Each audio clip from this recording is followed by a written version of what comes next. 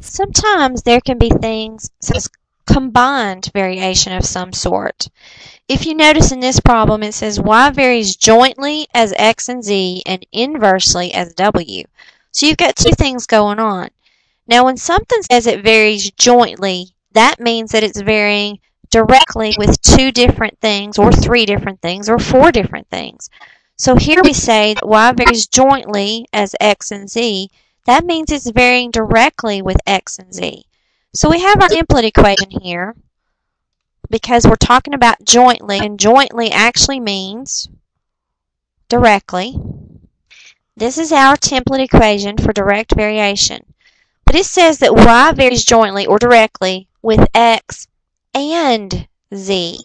We're always going to have that k in there. It's a given. It's a constant. But since it says it varies directly or jointly with x and z, our template equation will now have a z in it also. And remember that for inversely, we have a division symbol. So since this says inversely with w, we're actually going to divide this whole thing by w. So this is the direct part of it. Remember, direct means they're all on the same line. This is the inverse part of it where we have the division. Now we will substitute anything we've been given. We're given that 3 halves. We're given that x is 2, so we have k times 2, and z times 3, and w is 4. So we have some basic algebra to do. Up on the top we have a 6k, and the bottom we still have the 4.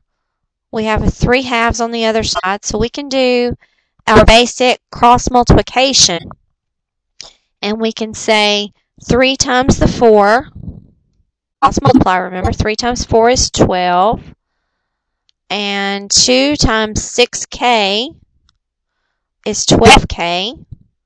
So in this case, k is going to actually be 1 when we do our division. Now, we have to go up and see what our original equation was. Our original equation was y equals kxz divided by w.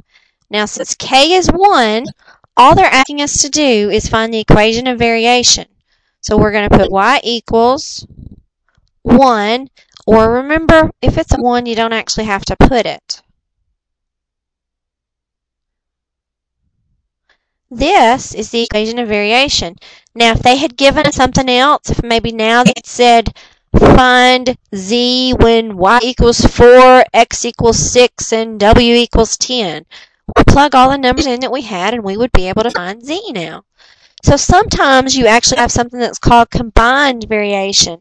If you want to look at some of the other examples of combined variation, look at page 223 in your book.